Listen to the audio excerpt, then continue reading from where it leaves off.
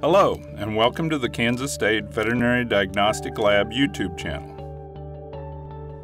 This video is a short synopsis of polioencephalomalacia in cattle. Clinical signs: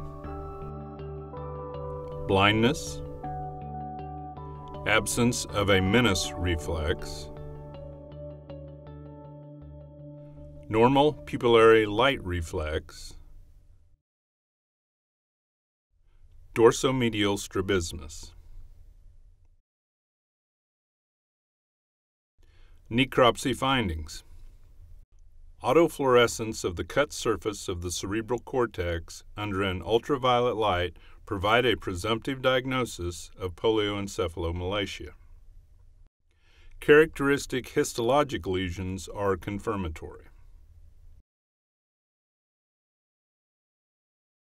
Causes: traditionally, thiamine deficiency was considered the cause of polioencephalomalacia.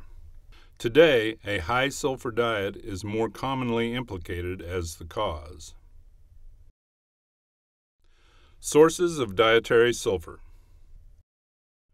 distillers' grains, a water source, cover crops like radishes and turnips.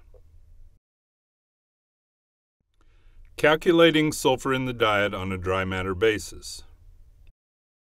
The KSVDL webpage has a handy calculator for estimating sulfur intake.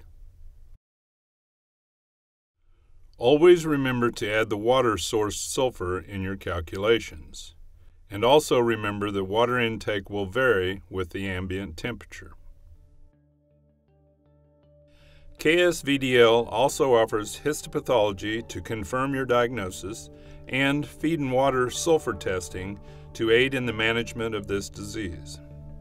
Contact client services for more information on these tests.